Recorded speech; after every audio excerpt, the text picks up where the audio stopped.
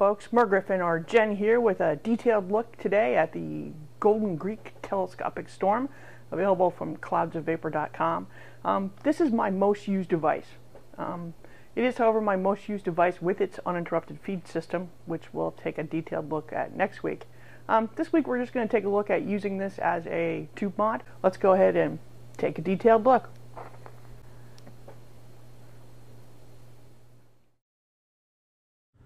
First, let's take a nice close look up at the GG in its entirety. This is actually dirty. I haven't polished it for 3 or 4 weeks, and I know everyone always complains about that.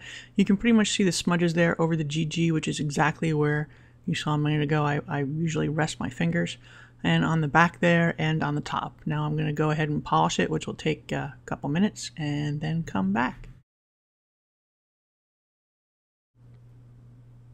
And here is my nicely shiny, which took less than 4 or 5 minutes, by the way, GGTS. Let's go ahead and start putting it together. This is the bottom tube, which holds the switch. We're going to go ahead and grab the switch and put that in. You need to screw this in fairly tightly so that you are able afterwards to move that little knurled locking nut for the button independently, so that when you move that, the entire screw doesn't come loose again. Now the bottom cap, which you can see in the close-up, has vent holes along the sides there and on the inside top, and then it also has the spring that will collapse if there is a battery issue. Now let's go ahead and grab the inner tube, or the telescoping bit. It has more threads on the bottom side, which is where most of your adjusting goes on, so that one goes into the bottom tube. And then we can grab the top or end cap and put that on the, screw that one all the way tightly using all the threads that are on the top of the inner tube there. And that's pretty much it assembled. I'm going to grab an AWIMR 18650 here and pop that in. Now we're all ready for the atomizer connector and the collection cup.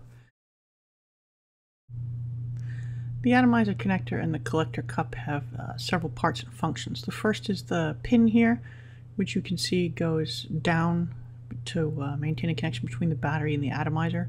The very act of screwing an atomizer onto the top there pushes the pin down so that it makes a better connection with your battery. And then we're going to go ahead and screw a Cisco LR 1.5 on there. You can see very closely that there are little holes at the bottom of the post. The collector tank will actually hold the liquid, and then you can suck it back up there through the center pin on the atomizer, and there's a small there's an O-ring on the bottom so that when you screw the collector tank down, there's no leakage out that bottom. You need to screw that down so that the O-ring pretty much disappears. And then there are on the top a knurled knob that goes back and forth, and what that is doing is exposing and closing the air holes that allow you to adjust the draw. So basically what you have is a super duper drip shield draw adjuster along with your atomizer. And the final section, once it's all together, is the operation of the locking switch itself. You can see here it's firing. If I move that knurled knob to the top, it stops the switch from firing, which is a safety feature. Let's add our drip tip and we are ready to go.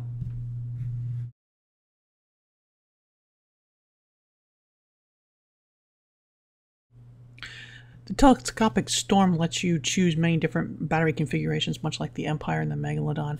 Here's a 18490, I'm sorry. And you basically have to screw it down so that inner tube is completely invisible. It's totally inside the mod.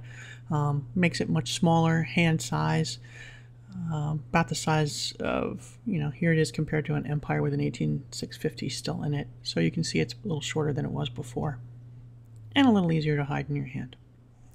The next mode is using a single 123A. I don't actually do this very often. I'm more likely to use an 18350, same height, different width.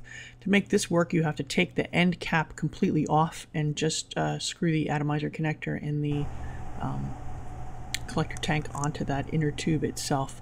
And you have to pull it out a little bit.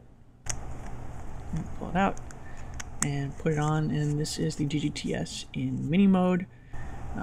Which you can see next to a 18650 Empire is, again, about that size with the, the drip shields also included in that. Next mode, it also does support 6 volts. We're going to put two RCR 123As in here. Have to extend it out, adjust the tube out a little bit, and you'll see that the final result in this mode is about the same size it would be if you had a single 18650 in there for 3.7 volts. And there she is in 6-volt mode, all set and ready to go.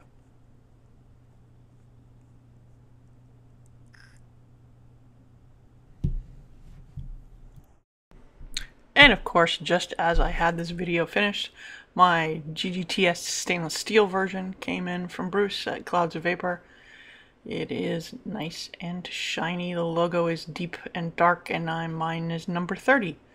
And it has a very steampunky brass end caps on either side, a nice darker etched logo, and the collector tank end are just a little different. It doesn't have the brass inner tube. That's still stainless steel and silverish looking like the rest of it.